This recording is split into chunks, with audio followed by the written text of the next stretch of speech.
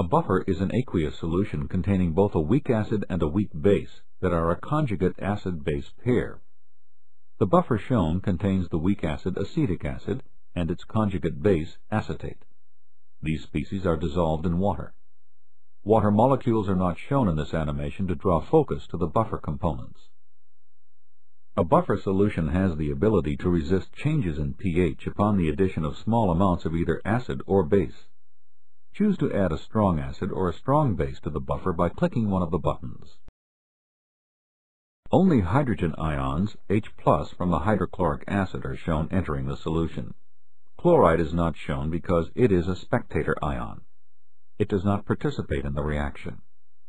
The strong acid H+ reacts with the base component of the buffer acetate, CH3COO-, producing the acid component of the buffer acetic acid, CH3COOH. The buffer has resisted a change in pH by removing strong acid H+ from the solution. Only hydroxide ions, OH- from the strong base sodium hydroxide, are shown entering the solution.